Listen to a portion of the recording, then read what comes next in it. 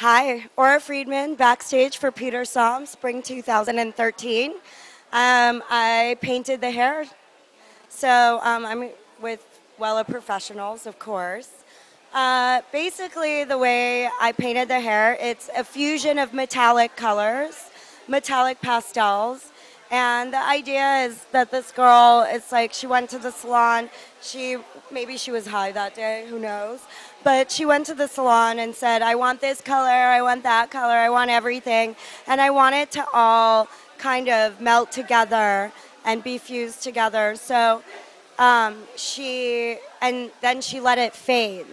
So it's a great evolution of the pastel trend because we've had a lot of pastel hair color trends that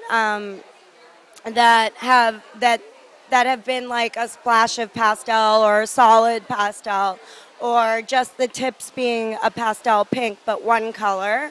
So this is the evolution of it. It's metallic, which makes it more luxurious or even dusty looking, and it gives it a different edge. And oh my God, so the prep work took 12 hours yesterday, and I had a very small team, but what I did is, as an example of how I wanted them to paint the pieces, I showed them French Impressionist paintings. So Cézanne and Monet. If you think of some of the teal that's in there, that came from the water in the lily pads painting. And the soft pinks and lavenders came from the flowers. And the greens came from the spring green of like a fresh, leaf, that fresh bud that came from a tree. And some of them look like the flower fields of the south of France. So a lot of the palette actually they work well together, which is why I use that as an example and inspiration. And also the way I wanted the color to be painted, very patchy.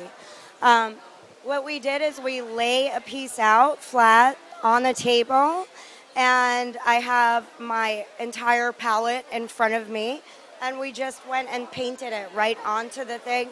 And we didn't worry about overly saturating it because the idea is if there was some patch that didn't get covered with color, it was okay because it needed to be patchy anyway.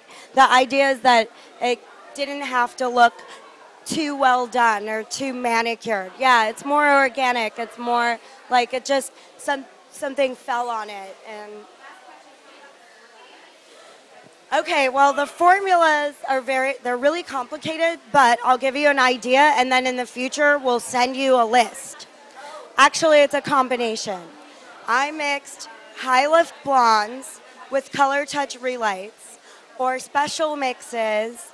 So we used KP, and we also used some of the new line, the Illumina. Thank you.